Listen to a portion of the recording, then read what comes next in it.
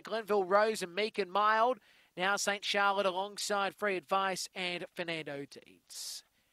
St. Charlotte will run the favourite as the green lights through for the Greg Martlew Autos stake.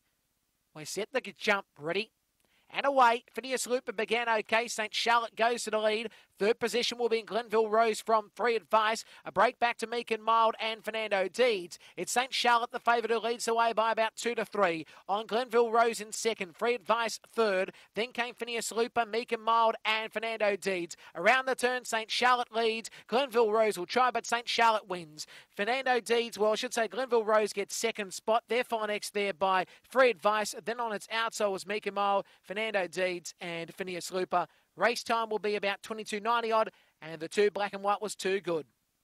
So 2 black and white has won the prize. St. Charlotte first. St. Charlotte, who is trained by William Wilson, owned by Jennifer Wilson. It's a brindle girl from Lightning Frank out of Jasmine Lily. Second going to the 5 yellow in Glenville Rose. Richard Clayfield is the trainer and owner. A black girl from Aston DB out of Majestic Tail.